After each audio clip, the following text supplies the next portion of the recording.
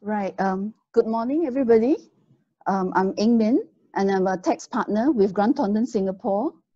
Welcome to our inaugural webinar series. There are a number of other topics that we have planned for. Have a look and join us if you're interested. I know we may all be very tired, of COVID-19.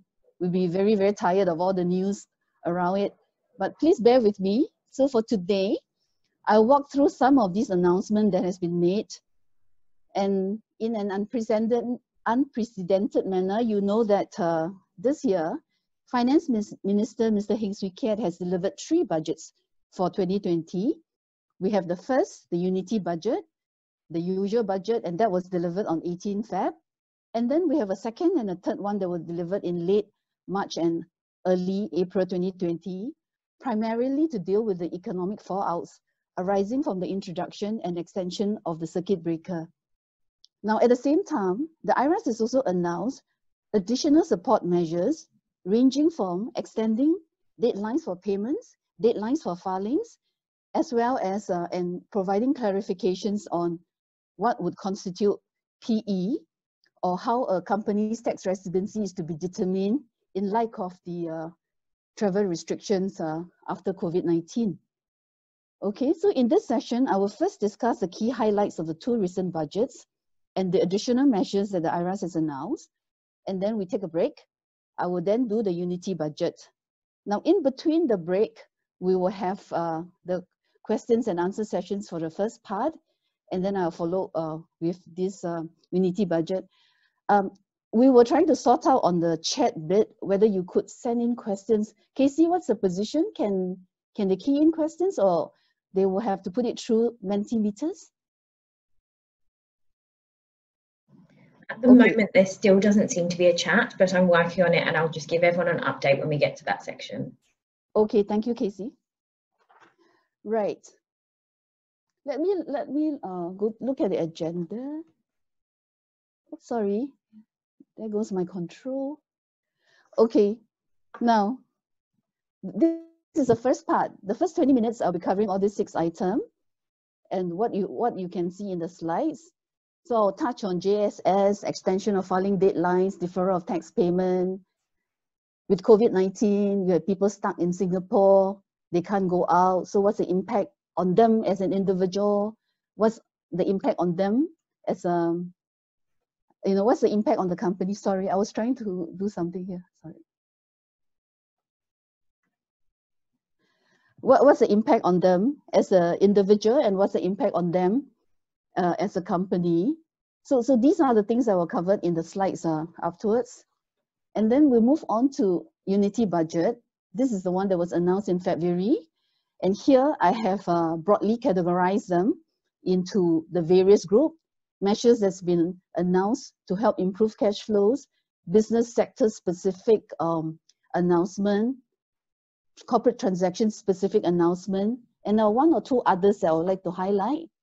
Nothing for personal tax, but still we'll discuss, and then also the goods and services tax. Right, let's look at the job support scheme.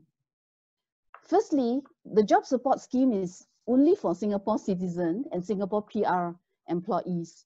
So the purpose of this is really to help keep jobs, keep Singapore citizens and PR employed. And when it was first introduced in the Unity budget, it was only 8%. And then it was increased to 25%, and then subsequently 75% in April and May 2020, for April and May 2020. So it'll be calculated based on 9 months' wages, October, November, December, and then Feb to July. And for the other, more industries that are more affected, the subsidies, the scheme is higher. It's 75% instead of 25%. So this is a very generous scheme, and I think you may have read in the papers or heard over the news in the last few days that a number of companies, 32 companies have returned $32 million to the government. So these people must be, fairly big employer. So it's about, each one of them is like receiving about $1 million each for the JSS. Now it is really costing the government a lot of money to implement this scheme, but the basic purpose is really to retain jobs And the way it's calculated is, like, for example, even for the 75% for the April and the May 2020 wages, the government wants to get the money fast, into the hands of the employer. So therefore, originally started with 3 tranches of payment. Then they increased one, which is the May 2021. And whilst the April and May 2020 is supposed to be calculated based on 75% of the wages for that month, however, because the April 2020 wages figure's not there yet. So what has happened is that for the April 2020 75% calculation that was paid in April itself, October figure, the October wage figure is actually used as a proxy for the April 2020 figure. And for November, for the May 2020 75%, the November wages was actually used as a proxy. So here, I think the purpose behind this is to really encourage employer to keep the employees, because at the end of the day, when it comes to the actual payment for April and the actual payment for May, at that point, there will be a true up. So at that point, if the employees is no longer there, then basically whatever that you have gotten in terms of the 75% in October or for November will be clawed back in the July and October 2020 payment. And IRAS has confirmed that this is not a taxable receipt, and it will be calculated automatically based on the CPF statement that has been submitted, and it will be automatically paid to the accounts that the company actually used for Xero payment. And if the company doesn't have any Xero payment for tax, then it will be paid to the Pay Now account of the company. And if the company doesn't have either, then a check will be sent.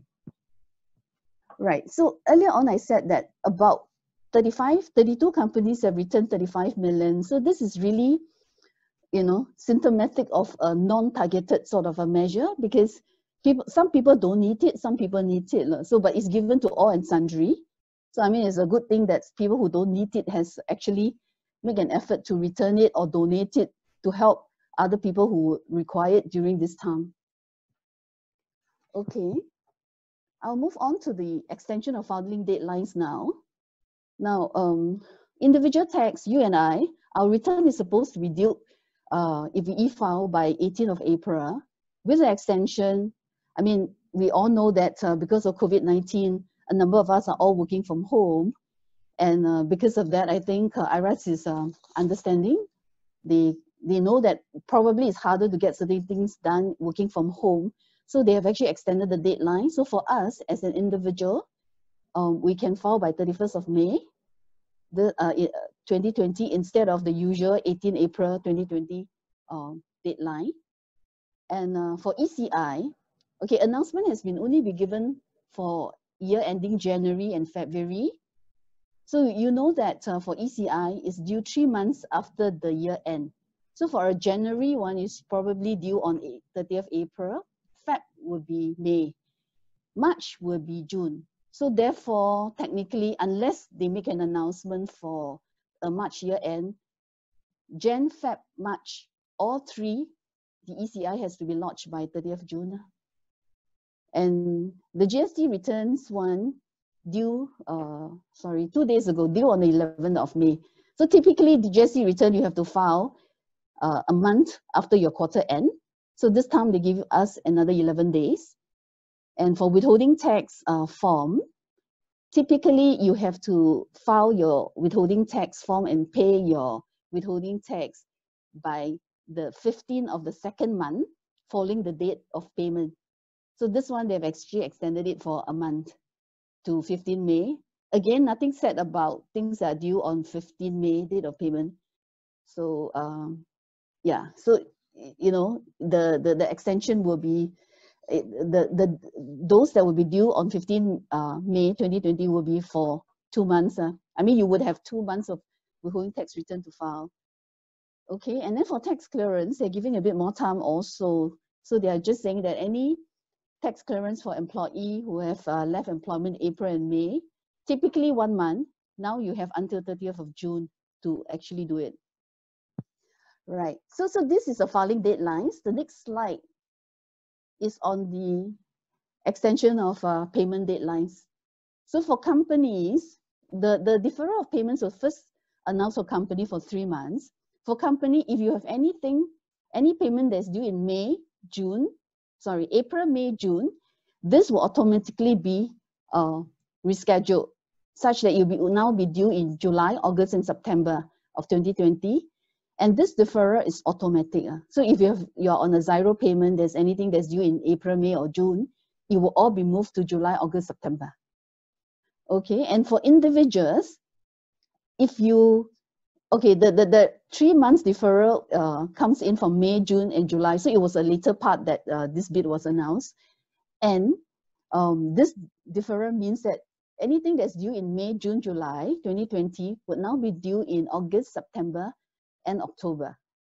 Now for self-employed individuals, this deferment is automatic. For employees, you need to go and opt in. You need to go to the IRAS website. There's a place for you to go and opt in to say that, to key in and then send your request over to say that you would like to have this deferral. You would like to enjoy this extension of the payment deadlines. Right. I'll now move on to tax residency of a company. Now, before we look at the travel restriction, we look at the tax, how would you determine a company is tax resident in Singapore?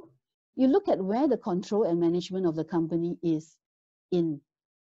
So if the control and management of the company is in Singapore, then the company is considered tax resident company generally, but there are certain specific, more special rules pertaining to wholly owned foreign company, which I will not cover. So generally, I will just zero in on this control and management of the company principle. Based on case law, the control and management of the company is the location of the board of directors meeting. So where the board of directors hold their meeting, that would determine where the control and management of the company is. So for example, if I am a Singapore tax resident company, I cannot hold board of directors meeting in Singapore in FY 2020 because my directors can't travel here. They're stuck. Because of the travel restriction, they can't come here, and I can't hold board of directors meeting here in Singapore. So what does that mean to me, to my company? So IRAS has come to the rescue. So IRAS say that as long as you were a tax resident in the year before, that is now FY 2019, so as long as you are a tax resident in the year before, and nothing has changed in terms of your business model. So everything is BAU, business as usual for you, nothing has changed. Then although you're unable to hold any board of directors meeting in Singapore, you'll still be considered a tax resident in Singapore. So that's one side of the coin, for people who want to be tax resident of Singapore, but they can't hold meeting here. Then we have another group of people who potentially may be stuck also.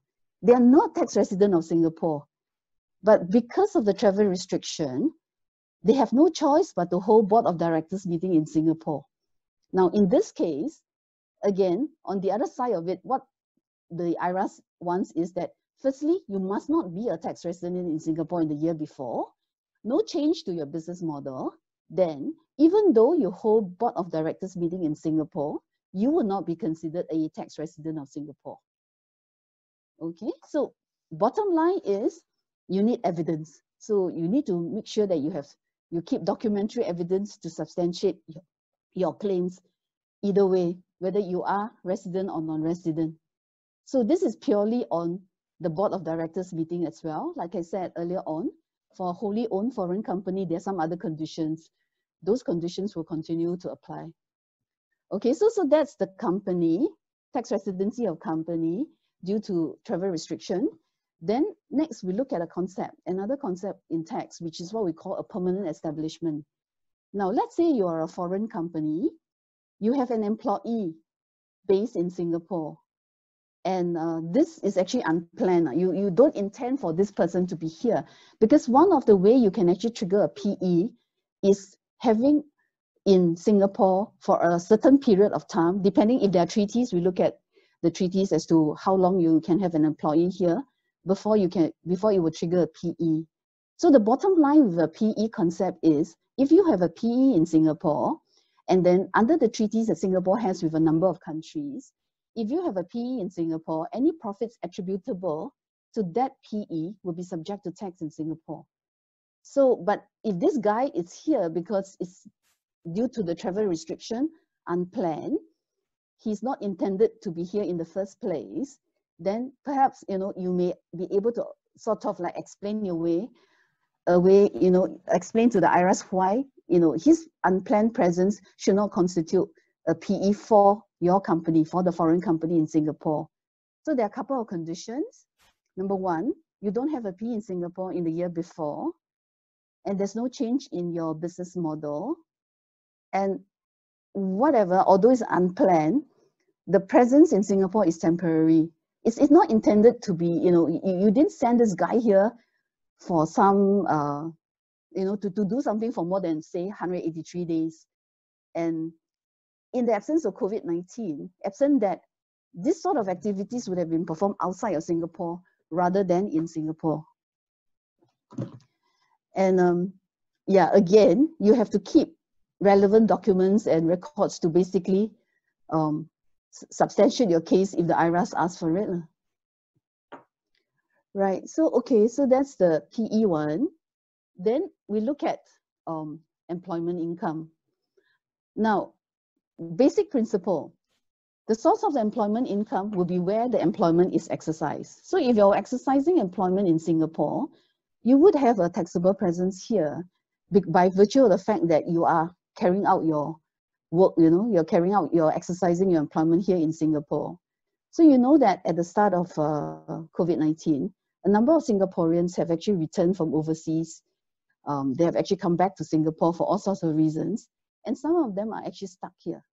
So they continue to, nowadays, even like today, I'm working from home. It's quite easy for people to be telecommuting, working from any other place other than their usual place of employment. So it is possible that some of these people are actually working from home in Singapore for an overseas employer, say in UK or in US. So as a concession, but only up to 30th September, depending on whether IRAS, how this COVID-19 thing pan out, whether IRAS will actually extend it. So up to 30th September, the Singapore citizen, clearly here only applies to Singapore citizen and Singapore permanent resident. If you are exercising employment in Singapore from the date of return to Singapore until 30th September 2020 for your overseas employment, no change in that contractual term of your employment, still the same term, then in this case, you will not be considered to be exercising the overseas employment in Singapore, which means to say you don't have a taxable presence on the employment income here in Singapore, although you actually exercise employment in Singapore. Okay, so, but this one will be reviewed after 30th September 2020. And the next one I'm actually looking at before we have a short break is on non-resident foreign employees in Singapore.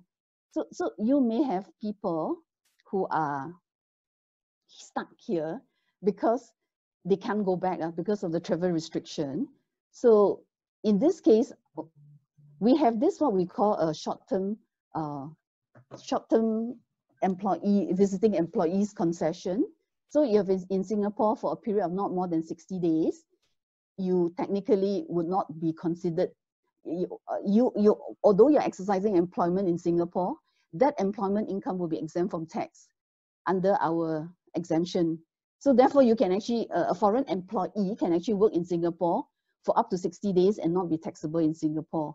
So with this extension, the extension is only for another 60 days. So if you have been here for 50 days, let's say, you still qualify for the short-term visiting employee concession, then you extend it further because you can't go back. So this concession basically say that you have another 60 days to go. So 50 plus 60, you can be here for 110 days without, triggering a Singapore tax exposure.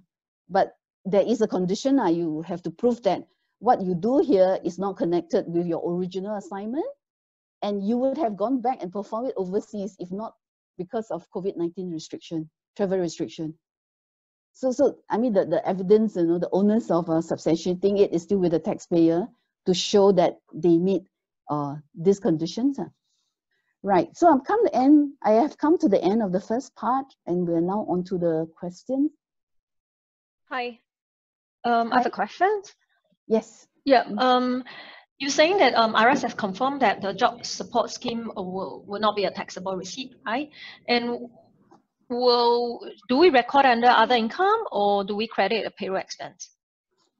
I think because it's not going to be a taxable event, a taxable receipt, I would rather you record it as other income so that we can do the tax adjustment easily.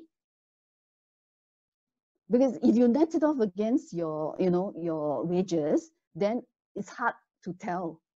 Right. Because TaxCom, we need to do the tax adjustment. So I don't think it's really a question of how you should be recording it that really matters for tax, but rather I'm looking at it from the angle of how easy it is to extract the number for the TaxCom.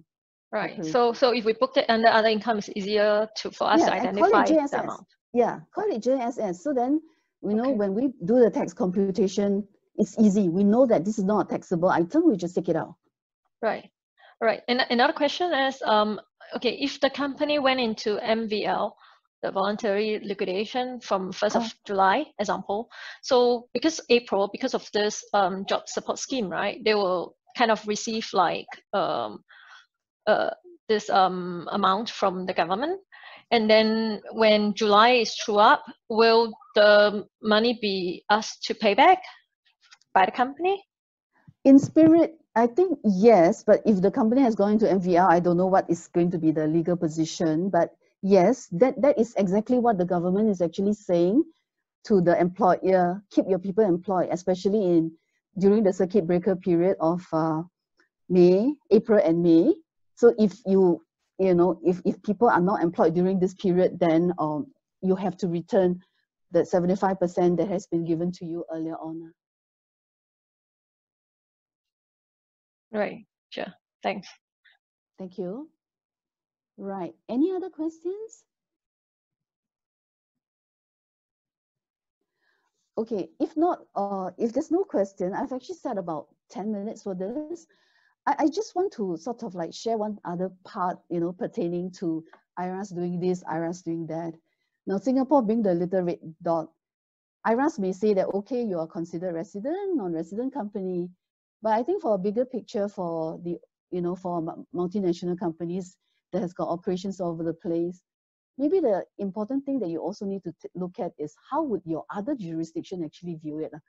I mean, to be fair to IRAS, those are outside of their control. As in, they can only tell you how Singapore would treat it. But how other countries would actually, deal with it is something that I think multinationals would have to look at in this period because of that, unprecedented sort of situation where lots of us are not in the place that we used to be, to do our usual, to carry out our usual duties. So that's one.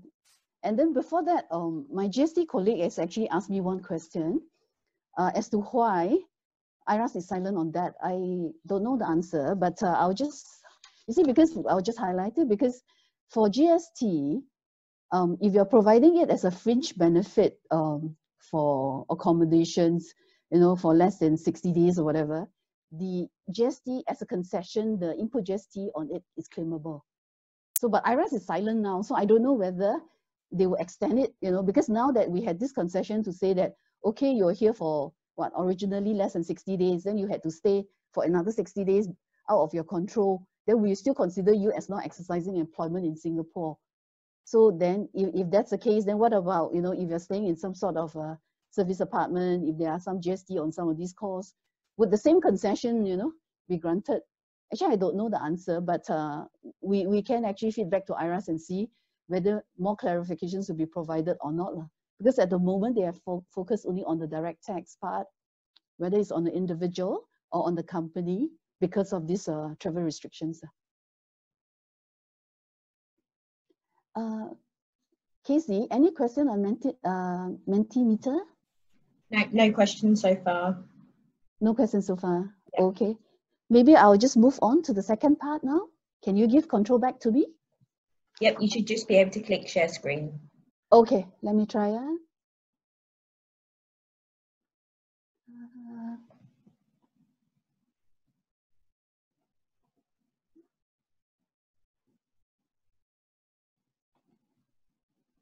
Okay, right.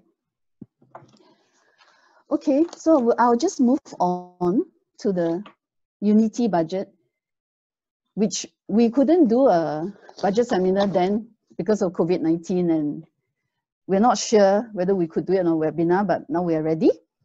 Okay, now for the Unity budget, I have actually broadly categorized them into a few categories. Now, the first one that we're going to talk about is those items that has been introduced to improve cash flow. I mean, at that time was bad, but maybe it wasn't as bad as now. I mean, 18th Feb. So I'll broadly categorize them into those that will help improve cash flows, and those are industry specifics and so on. So I'll start with the one on improving cash flow. Okay, corporate tax, income tax rebate. So now before I look at what's been changed, maybe we take a step back and look at the three main components of a corporate tax calculation in Singapore. So you can't just look at the headline tax rate and say, oh, tax rate 17%. Actually, it's not really 17. It will be a bit lower than 17. Why? Because of two things. Because of what we have, what we call a partial tax exemption, partial income tax exemption. Now, this partial income tax exemption in the past, it used to be up to 300,000, and then it was announced in 2018 budget that come YA 2020, it had been reduced. I used to call this the 152,500 calculation. Now it becomes 105,200. 102,500 calculation. So in the past, the first 75% of the first 10,000 and 50% of the next 290,000 will be exempt from tax. Going forward, it will be 75% of 10 and then 50% of 190,000. So this would effectively bring down your corporate tax rate because after you deduct this, then the balance you take it at 17%. So at a low income level, low chargeable income level for corporate, your headline tax rate is less than 17%. Your effective tax rate is less than 17%. Okay, so if you only have 100,000 chargeable income, I've calculated, it's about 6.06% only. Okay, so there are two parts. So first, the corporate tax rebate, the partial tax exemption. Next, the corporate tax rebate. Now, the corporate tax rebate in YA 2019 was 20% of the tax payable capped at 10K. So for YA 2020, it's 25% capped at 15. So it has increased. So basically to help corporates, improve their cash flow, give more money back to them.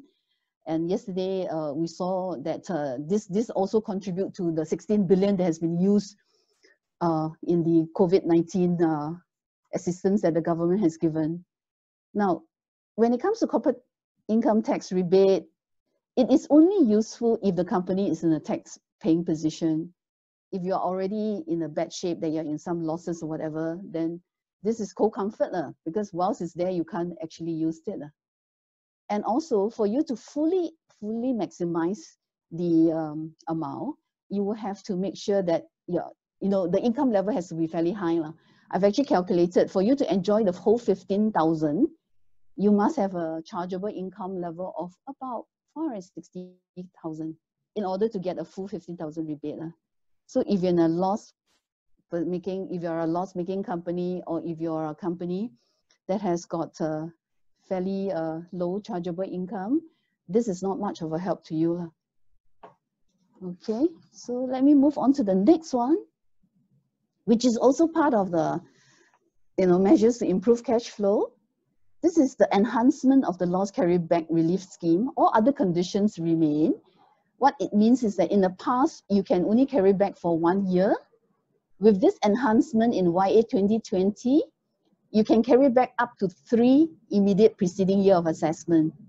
So you have a choice. Let's say if you're in the loss position now, you can carry back, you can look back the last 3 years and see which year you can actually carry back to, and then get a refund from the IRAS. Now there is a cap, and the cap is 100,000, no change from before. So really just giving you like the extra, number of years that you can bring back. And then to help ease cash flow, IRAS is prepared for you to do the carry back before you file your YA 2020 return. And you all know that we are supposed to file our YA 2020 return by 30th November or 15th December, you know, depending on whether you e-file or not.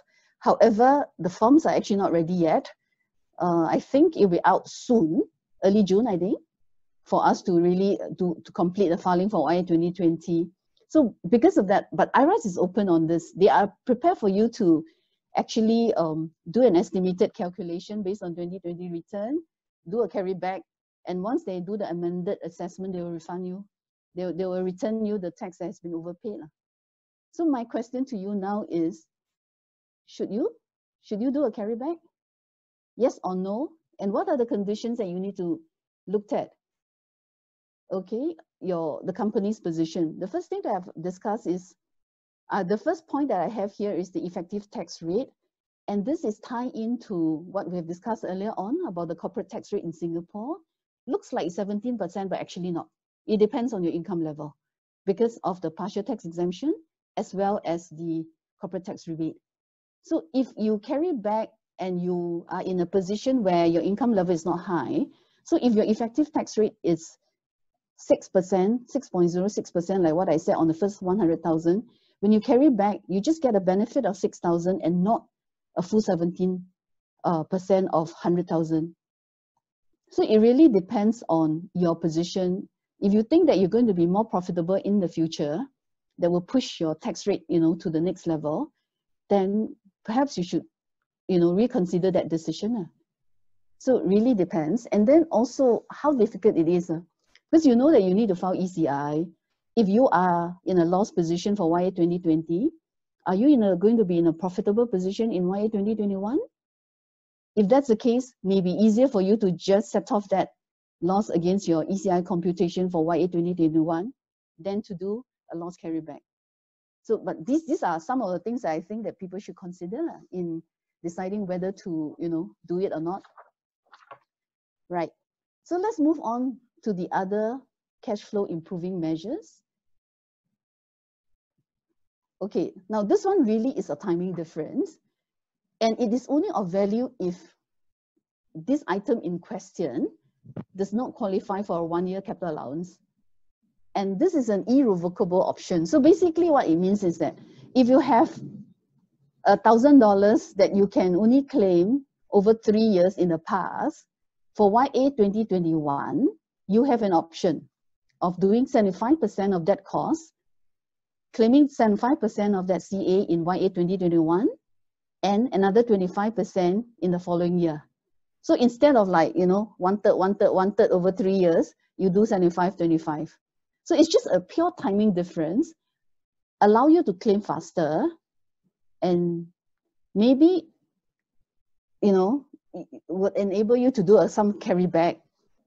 So that's what, you know, in my next point that I ask, should you accelerate the claim? Okay. Do you want to do it so that, you know, you utilize it in this year, but is it really beneficial for you to do it?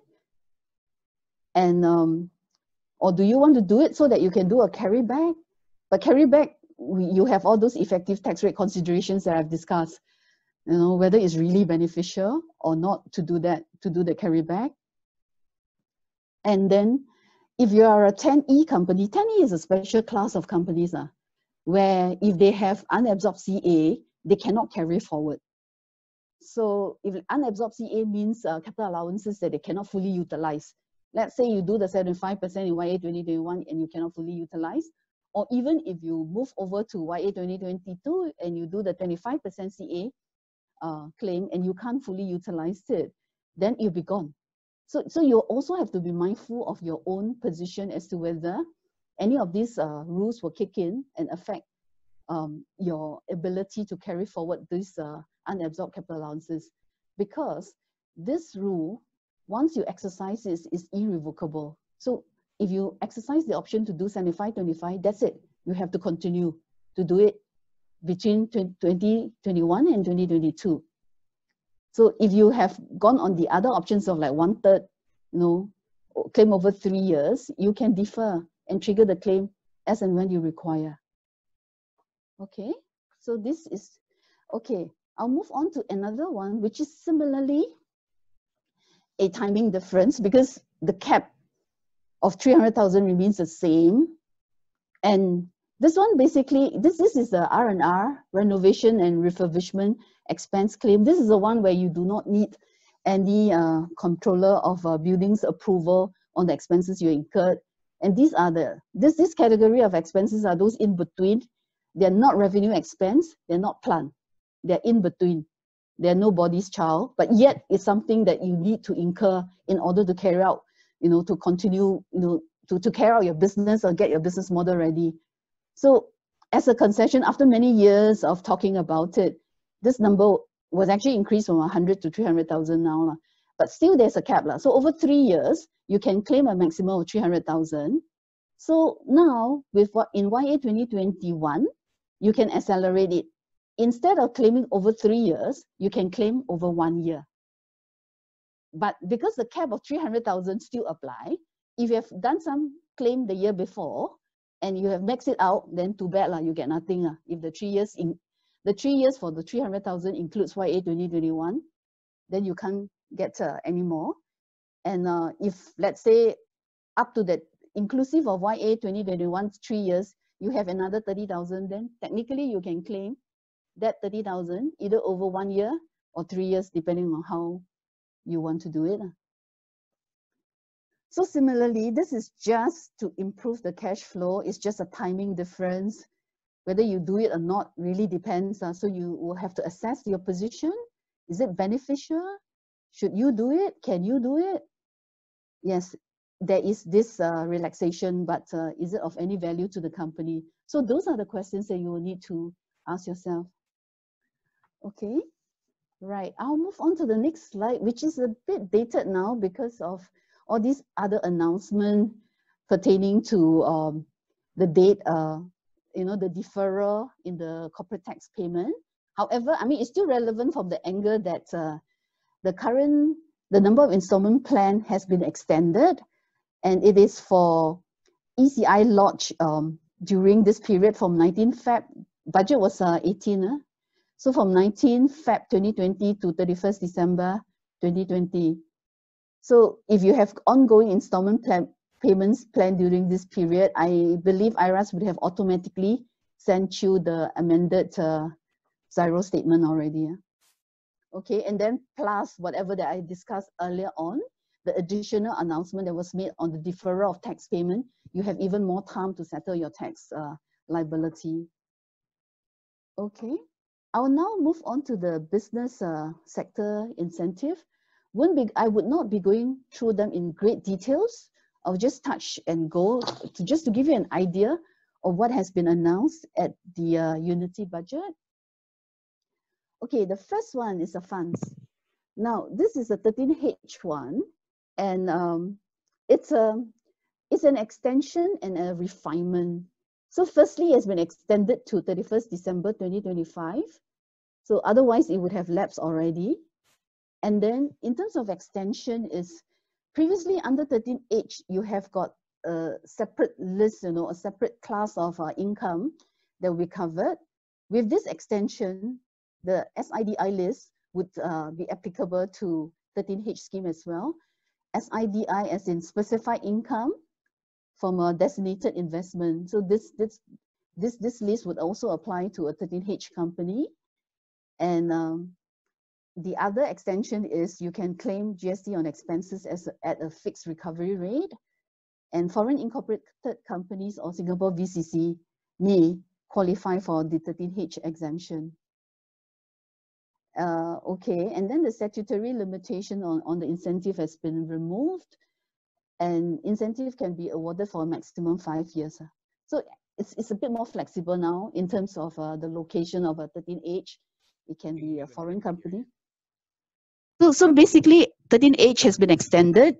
So in terms of the SIDI list, so previously it's a more narrow list, and then on the GST bit, you can have some recovery, and it has been extended to cover foreign companies as well as Singapore VCC, so that, the entity setup, the type of entity that you could use for a 13H exemption has been sort of like expanded. Right, I'll just move on to the next one now. This is the maritime sector incentive. Again, this one is just an extension, okay, to 31st December 2026. And it has also been enhanced to cover some in-house ship management income under the MSI AIS award. And the interesting one is this allowing income from operating of ship provisionally registered in Singapore, exemptions, regardless of whether a permanent registration is obtained.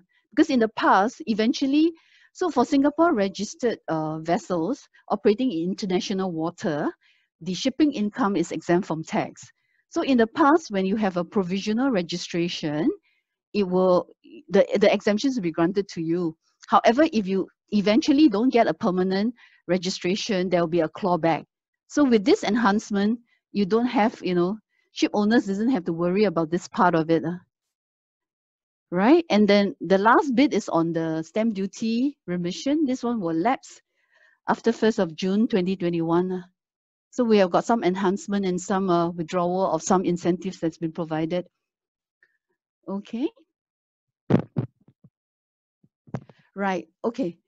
And then we have this insurance business development. This is the one where they have subsumed the IBD scheme for marine hull and liability insurance after its lapse under the IBD itself, and it's the 10% concession.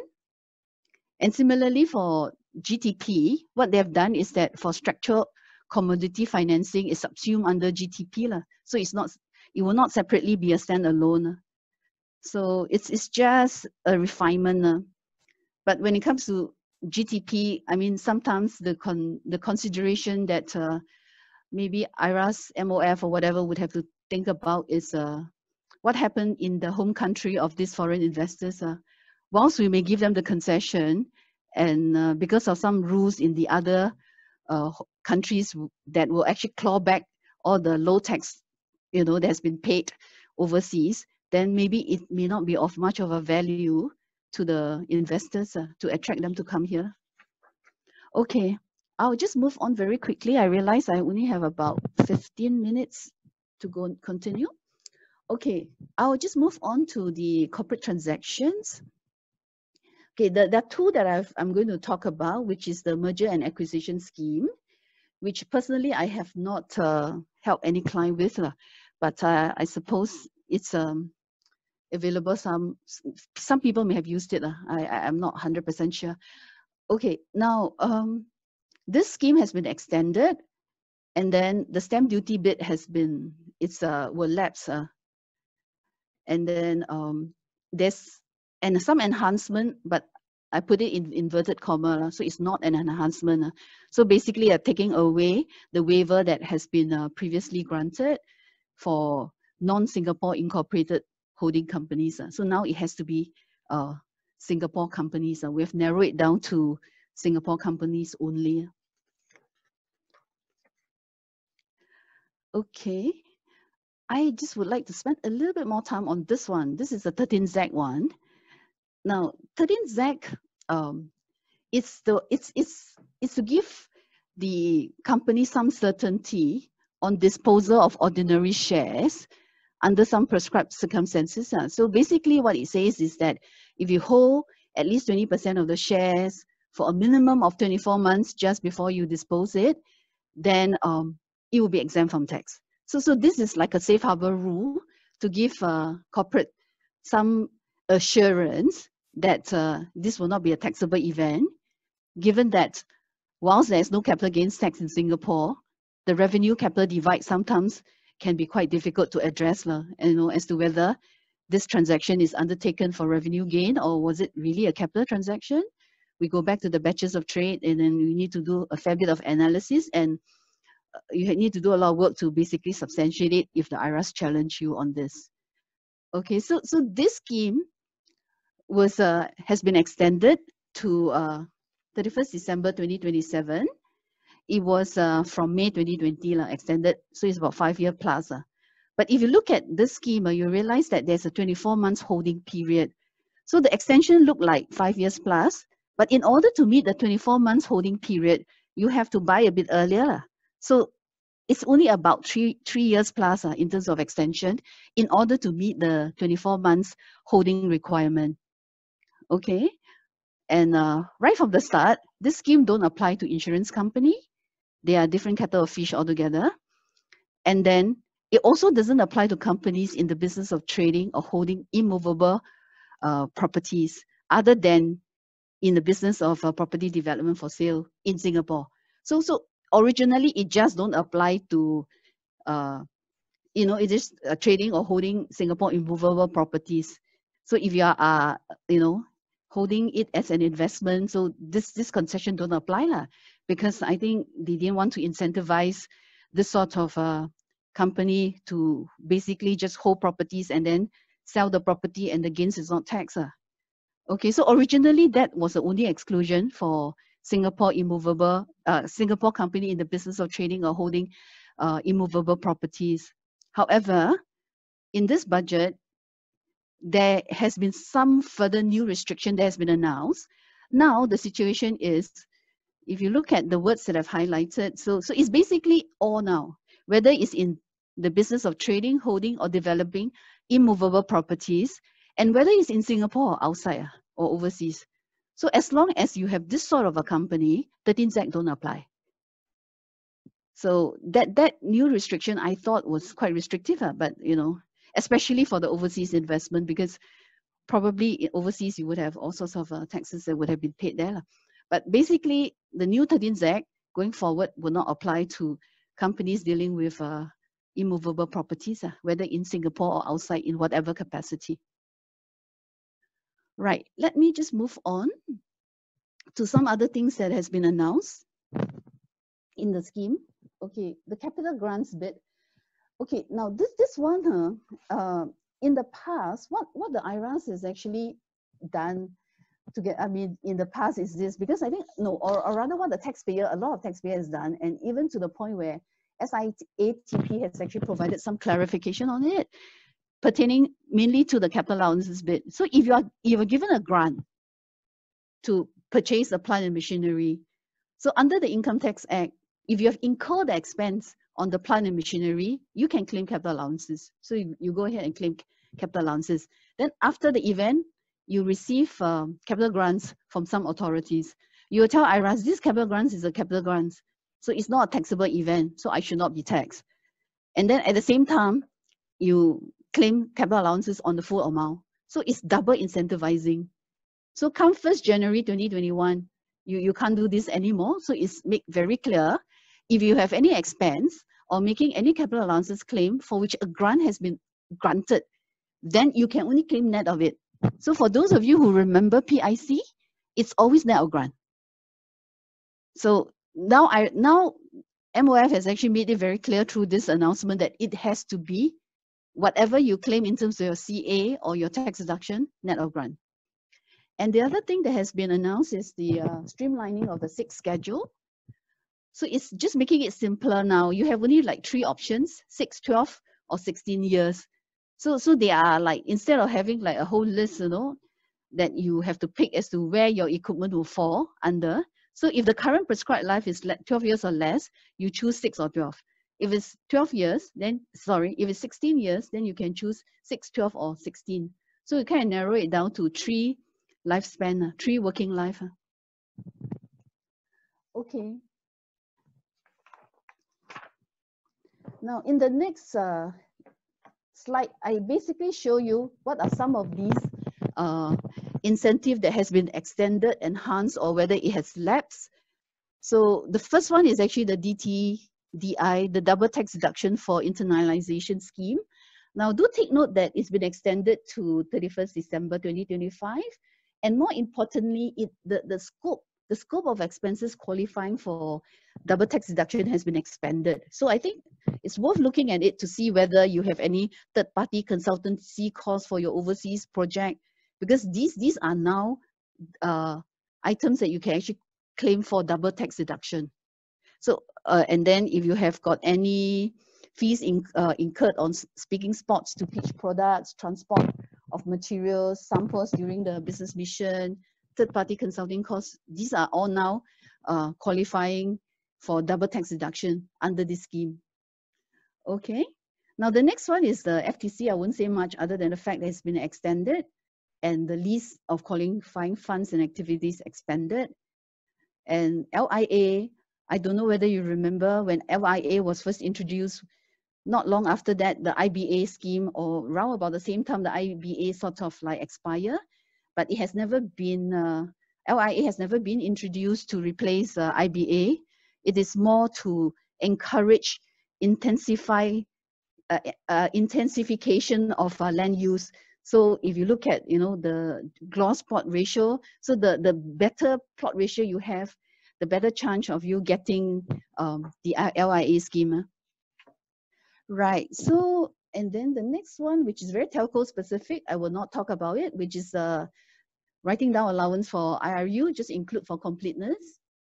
I'll just move on to 14E, which is a further tax deduction scheme under for R&D. Now this one will lapse. Has lapsed because it's 31st March 2020. So going forward, people will have to go under the 14DA, which is you get another 150% on top of your 100% R&D expense. Now the only vast difference between 14E and 14DA is 14E, you need to make an application, you got some approval, so you may have some certainty, whereas 14DA is less certain, so you may want to do some extra work, if you're claiming under 14DA to have some clarity on the items, or on whether it will qualify as an R&D, whether the project that you will be doing will qualify as an R&D project. Okay, I'll move on to personal tax now. Okay, right. Actually, personal tax, nothing much to say to you. I think you all know, no change, right? No rate change, no rebates that we all were hoping for. But I think there were some other forms of non-tax measures that were announced. So personally, I feel that together with that 80,000 cap and the current tax rate, so maybe what we will achieve is a more progressive and equitable personal tax regime, where people who can afford would have to pay more tax, so that it can be redistributed somehow to people who need help. So for personal tax, no change. And then there's some 3 other announcements on individuals. I think basically the angel investor tax deduction scheme, that one will lapse. I think it's fine. And then the withholding tax for non-resident mediators and non-resident arbitrators, this one is extended. The more interesting one is the concessionary withholding tax rate of 10% for non-resident public entertainers. Okay, first thing, 2 announcements. Number 1, extended to 31st March 2020. And at the same time, it was announced that there will be no further extension after that. We revert back to 15% post the 31st March 2020. So maybe we have done enough to attract all the race car drivers or all the performers who come to Singapore. So we don't need to give them that concessionary treatment. However, post-COVID, don't know whether this will change or not. But as is now, this is the announcement. And I'll just move to goods and services tax. Okay, I think we know one thing now. The increase will be to 9% somewhere between 2022 and 2025, and not 2021 and 2025. So I think we all know the increase is inevitable. The question is really when. And in the Unity budget, Finance Minister has also announced a support package of 4 billion, although the year of increase has not been confirmed yet. And also, maybe, the fact that we have our reverse charge and our OVR, which is effective of 1st January this year, this will help, contribute some revenues to the government's coffer, and maybe it will help store this a bit. I don't know, it's just my guess. Right, thank you for your patience. I've come to the end of my presentation. So we have like about 2-3 minutes for some questions. Anybody has any questions?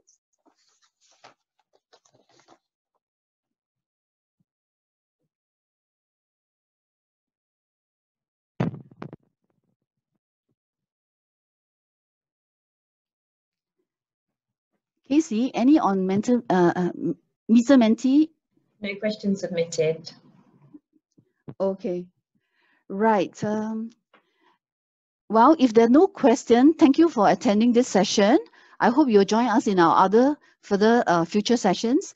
And if you have any other questions that come to your mind after this session, please just feel free to drop me an email or drop Casey an email. She'll forward it to me. And yeah, look forward to seeing you at our other sessions. Thank you, everybody.